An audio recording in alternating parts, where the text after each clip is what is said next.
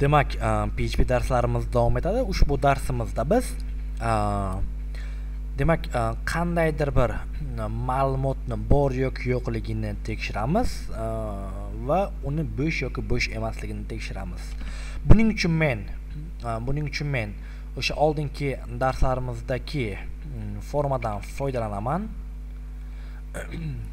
va yangi formani tashlab turib isset.php deb yozaman. Mana ko'rib turganingizdek post. Endi biz demak ko'rib chiqqan edik. Quyidagicha demak amalni agar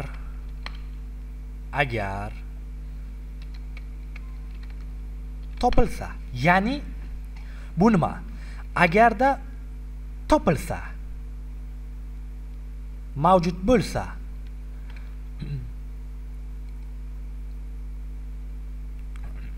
keling bitta o'zgaruvchi yaratamiz.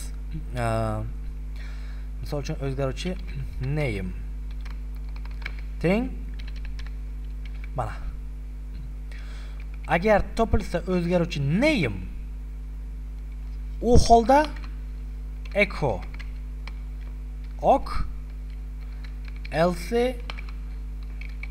echo no. Yani topilmasa no deydi. Isset. Tak mana ok. Ya'ni ushbu o'zgaruvchi topildi mana. Demak bor bu. lekin e'tibor bergan bo'lsangiz kerak, ushbu isset bo'sh bo'lsa ham va hattoki qarang, false bo'lsa ham,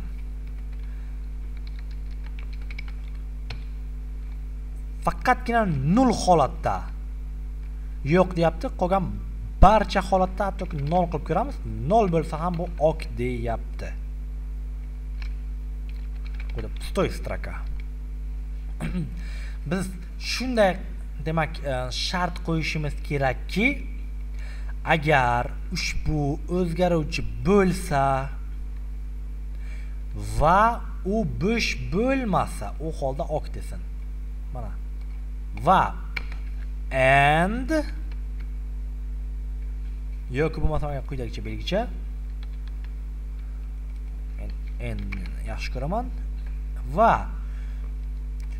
bo'sh bo'lmasa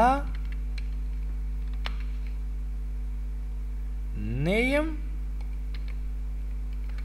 u holda ok deb yozsin. Afsuski bizdan no. Chunki bu bo'sh. Mana. Demak, isset faqatgina o'shani bor yoki yo'qligini tekshiradi. Bor yoki yo'qligini. Empty esa uni bo'sh yoki bo'sh emasligini tekshiradi. Men ushbu formani nima uchun yozdim? Men demak hozir buni kommentariyaga olaman. Bizga demak name login, name parol. Agar topilsa post login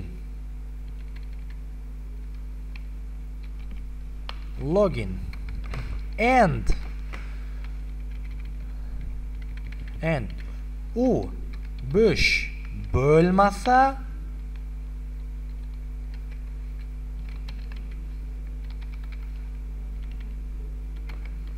va topilsa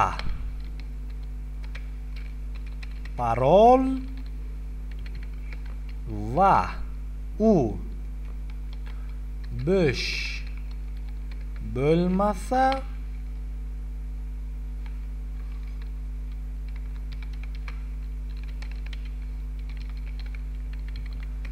echo ok.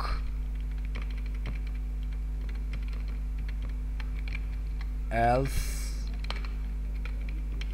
no. No. Lekin nimadir yuborsak bu ok. Bittasini bo'sh qoldirsa ham no. Mana.